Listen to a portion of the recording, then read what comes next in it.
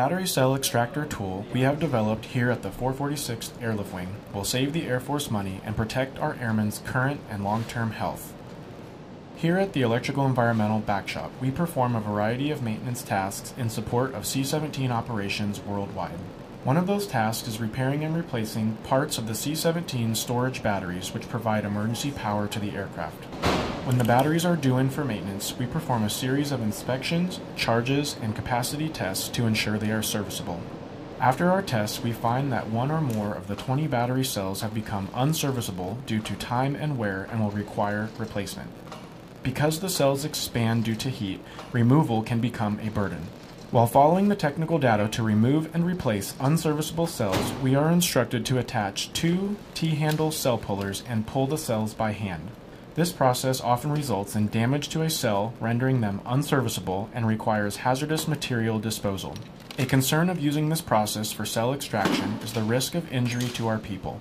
Back injuries, head trauma, and battery acid burns to the skin have been sustained by our airmen from this process. We have spent $135,000 in battery cell replacement costs this fiscal year, and that doesn't consider the work hours of our airmen. So we reached out to our metals technology professionals at the 446th Maintenance Squadron, and they engineered a solution. We developed a fully functional, leverage-based tool made to fit on top of the battery case, accounting for multiple cell positions.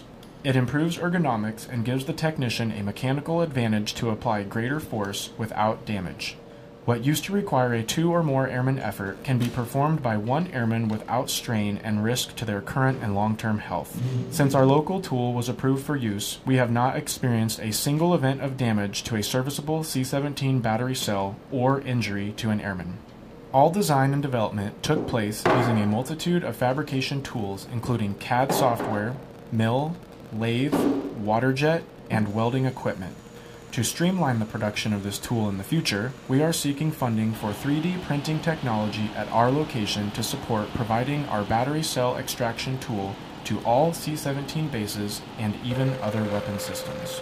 Thank you for your time viewing our video, and we hope you will support our battery cell extraction tool Spark Tank 2020 submission to save Air Force resources and improve the quality of life for our airmen.